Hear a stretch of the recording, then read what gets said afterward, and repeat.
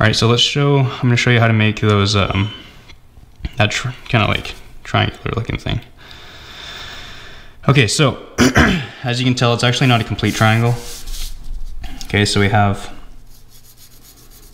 this portion right here, which is not carved at all.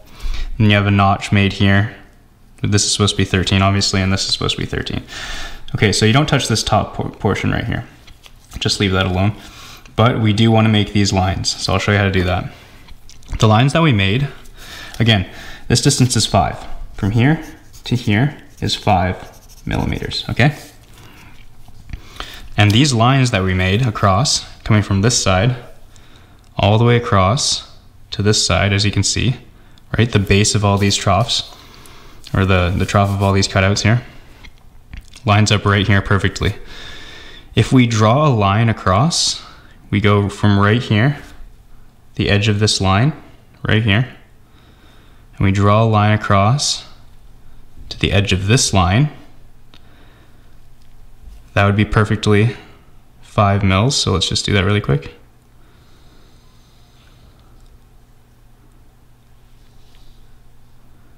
I like to take it over the end a bit, take it over the end and connect the dots. Just like that, okay. Okay, so that would be perfectly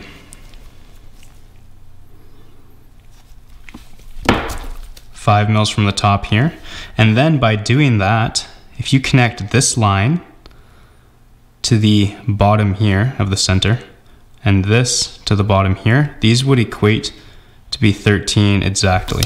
So I'll show you that. We're going to take the bottom up to this line here, just like that.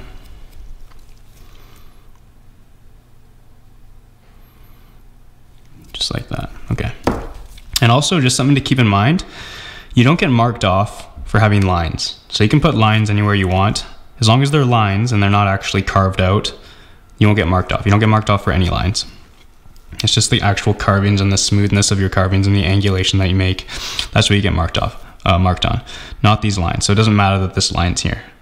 Okay, so here's your center line, 8 mils. 3 mils above it is that line that we made, even though we don't touch this portion here, right? So if you look at this picture, right, you're not going to touch this top piece. What we're going to do is we're going to carve this out here, and we're going to carve this out here. Okay. And again, we already have our line here, but I just want to exaggerate it so I can see it better. So I'm just going to go like that.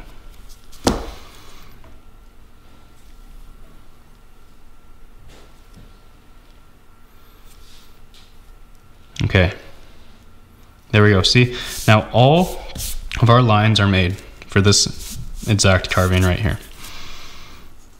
The most important thing is to get your lines down.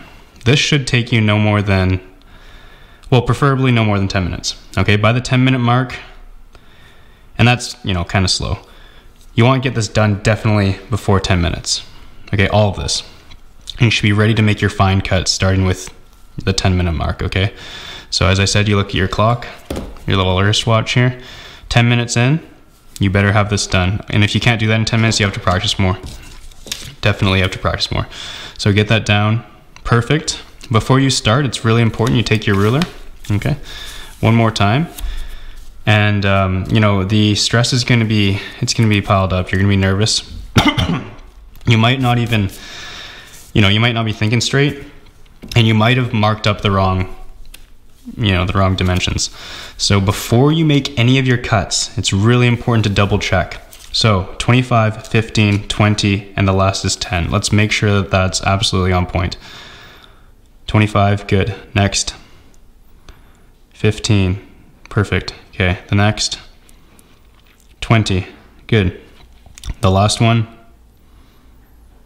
10. It's perfect, okay. So now we know that we actually didn't mess up and we're ready to make our cuts. You know, if you made this 20 by accident, and then this 20 and then this 15 are just something you messed that up because you were really stressed out or anxious and you just weren't thinking straight, and it happens, believe me, it happens. Well, your whole soap is garbage. You're gonna fail if you made the wrong carving. you have to make the correct carving. So that's why it's so crucial to make sure that your lines are perfect.